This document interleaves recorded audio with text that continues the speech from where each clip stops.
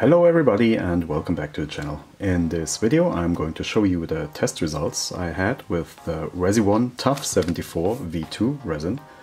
As you know by now, Resione is my favorite resin brand for several reasons.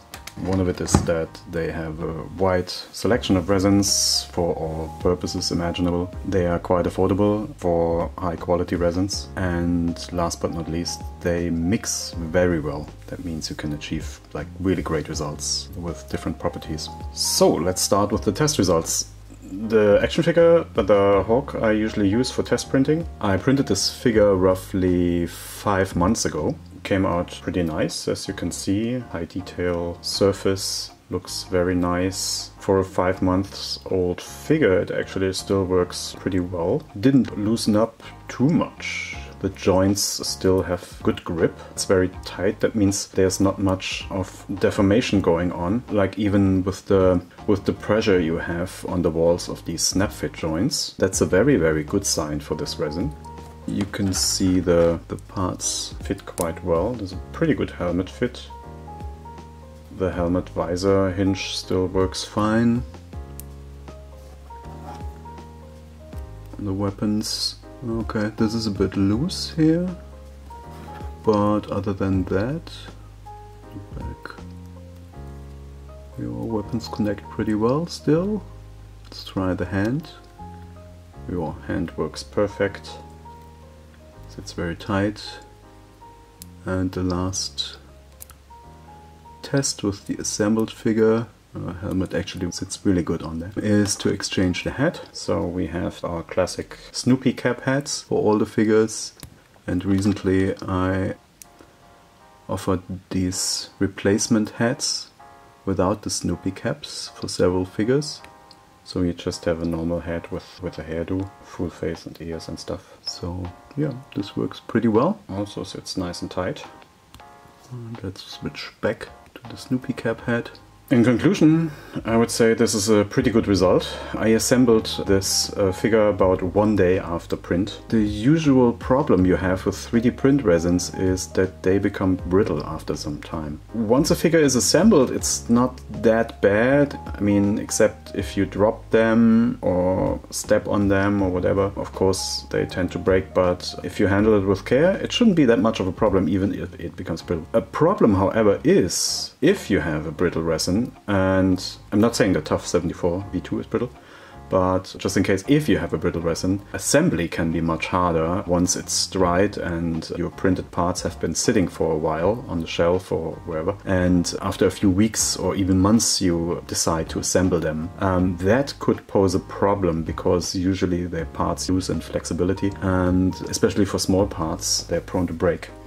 So what I have here now is another print I did at the same time, and I let this print sit out in the open. So after printing, washing, curing, I just let this sit for the last 5 months, and now I want to see how the parts assemble, and we're going to do a quick test. Okay, so you can see they come off super easily.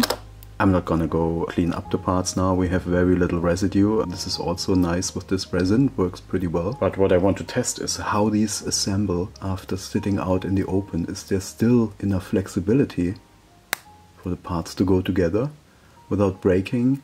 And the elbow, for example, is a critical part because the cavities for the ball joints are pretty thin-walled, but as you can see, this snapped together nicely.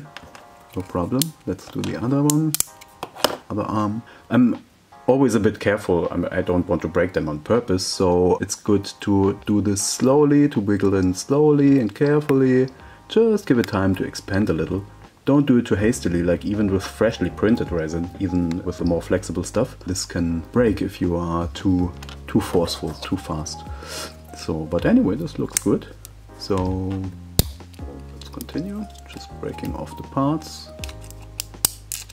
Comes off nicely.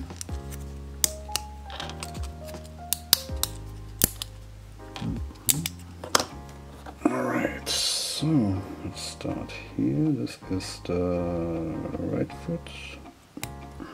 Okay. Oh, this went well. Right foot, that means this one, right thigh. Okay, let's try to get this camera as best as possible. Okay, that's nice. Next one. Okay. Slowly, carefully wiggling. Oh, there's a snap, but nothing broke off. It's all fine. So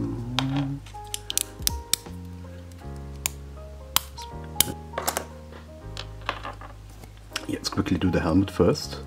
This is also an interesting piece to test because these parts are very small, these connections, like these hinge snap joints, and it's always a good indicator if you have a good resin, if they snap well together, and they do.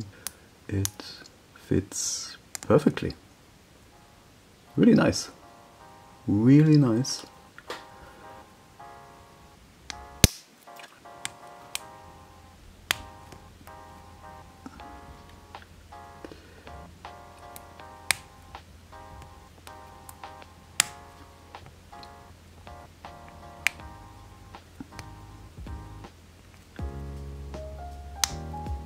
And here we go. Here you have the ready assembled figure. And again, this particular print has been sitting for 5 months out in the open. It wasn't packed away, it wasn't sealed, airtight, just sitting on my table here. And yeah, I'm really glad with this resin. It's really nice. Usually you have some brittleness after resin sits for such a long time, but not in this case. So, thank you very much again to Resi1 for sending me a sample of this resin. And my conclusion is, it's perfect for action figures. Thanks for watching. I hope you enjoyed this test video. If you did so, please leave a like and subscribe. And see you again next time. Thanks. Bye.